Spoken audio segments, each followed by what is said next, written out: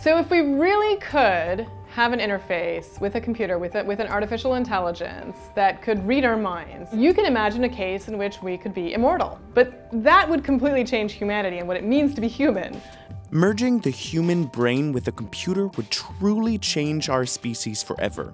Researchers are developing technology that can transfer data between computers and our brains, and even read people's minds. For now, we have the power to detect brainwaves and track electrical pulses within the neurons in our brains, and researchers are using this information, however vague, to aid the differently abled and make life easier for everyone. Among these researchers is 16-year-old Alex Pinkerton.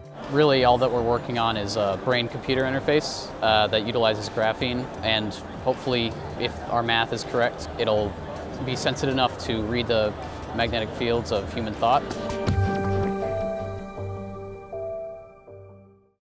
It was in the 1970s that the Department of Defense first started funding brain-computer interface research. That market is expected to reach a value of $1.72 billion by 2022. Big players like Elon Musk and Facebook have teased their entrance into the market, while other companies are showing their work in action, like Control Labs, who created a wristband that measures electrical pulses from the brain to the neurons in a person's arm, allowing them to control a computer. New and exciting research is pouring out of universities like MIT and the University of California in San Francisco. So what is a brain-computer interface? It's a way in which a computer can take information directly from the brain without you having to type or speak it in and translate that into some kind of action. That's what Pinkerton is working on, a connection between the brain and a device, like your phone or a prosthesis. He was first inspired by his dad, who works on clean energy. My dad came in to talk to our class when I was in 3rd grade about graphene, just to give a little presentation. I'm not sure why, but that sort of sparked my interest, and I had just been thinking of like, why isn't this being used everywhere if it's like the perfect material? And so I started thinking of applications, and at first it was mainly like for the military or something. Now it's sort of focused away from that into, well, the brain-computer interface and like VR, maybe super immersive VR, obviously could help the disabled. Pinkerton is the co-founder and CEO of Brain Interface. For the past few years, he has been spending his holiday breaks and the occasional weekend in his dad's lab, working on his graphene brain-computer interface. I was just at my dad's office after school, and we used a program called MathCAD just to type in a bunch of numbers to fit the characteristics of graphene for a brain interface. And at first, it wasn't working.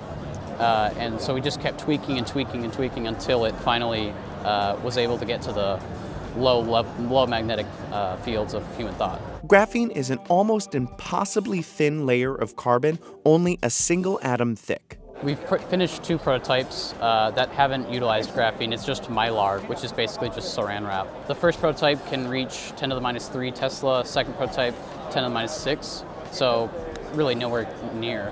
But this new graphene prototype that's about halfway done, if our math is correct, we'll be able to reach 10 to the minus 15, which is the level of human thought that we need to have for a successful brain interface. The goal is to have a computer-brain interface that is small enough to fit in an earbud or the inside of a hat, that will allow users to use thoughts to control physical devices, like playing music on their phones or to control a prosthesis. People know that it could be used for all these amazing things, but they really haven't found the killer application, and I think that's what we've done.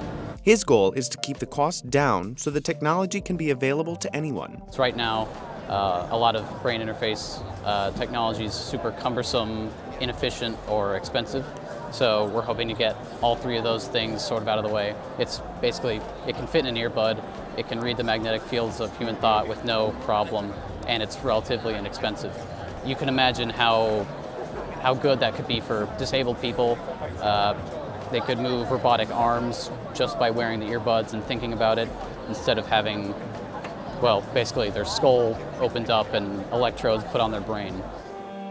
Elon Musk's version of this technology might be one of those skull-opening options. Neuralink, a company co-founded by Musk, is working to add a digital, quote, third layer above the cortex that would work well and symbiotically with you. The purpose of Neuralink is to create a high bandwidth interface to the brain such that we can be symbiotic with AI.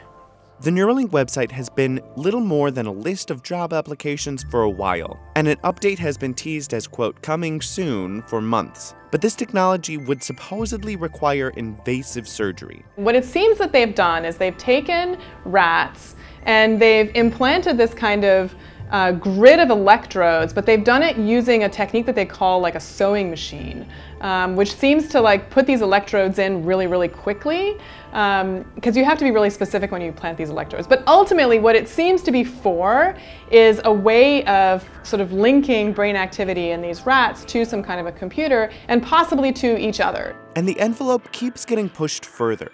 A recent breakthrough at the University of California in San Francisco showed how researchers can read the brain's signals to the larynx, jaw, lips, and tongue, and translate them through a computer to synthesize speech. The print that you're seeing is unknowable in moves. And in 2018, MIT revealed their alter ego device, which measures neuromuscular signals in the jaw to allow humans to converse in natural language with machines simply by articulating words internally. But how can you recognize certain brainwaves? How can you filter out the play music command over the constant noise of thoughts and brainwaves? So when someone says they have a tool measuring brain waves, the first thing I want to ask is, how do you know they're actually brain waves, as opposed to just some electrical changes that happen from the head and neck? Like, for example, from the cranial nerves, the nerves that innervate the head and neck and help you blink or, feel your face. Because the signals from deep inside the brain are harder to get at. See, in the examples from the University of California in San Francisco and MIT, both studies focused on computers working out a person's intentions by matching brain signals to physical movements that would usually activate in a person's vocal tract or jaw. They're using signals that would usually trigger muscles to simulate what the body would do. The deep internal thoughts and processes within our brain are still quite elusive. Let's say that we're trying to create a device that allows us to play music from our Sonos or some speaker system in our house, right? So how I would imagine telling the Sonos to do that versus how someone else would might be pretty different. But you could train me to do it. And that is exactly Pinkerton's intent. And you can kind of almost teach the brain to do specific things over and over again. Now, this is not entirely new information. We've been hooking brains up to machines to read electrical activity since the 1920s. And brain-computer interfaces? These are tools that people have been working on since the 1970s. And there are still a lot of hurdles in terms of making them commercially available. For a lot of these tools, you actually need to sit very still and you need to keep very still. And so that doesn't have a lot of real-world application. So I think that limitation is something that a lot of these engineers really are facing, is how do you continue to distinguish signal from noise when the person is moving? That's a major problem. But I feel like in the last 10 years, there's been a lot more interest in terms of commercial companies trying to create a product that allows this to happen. So, the example is virtual reality. I think that is a pretty clear way in which a BCI might be helpful.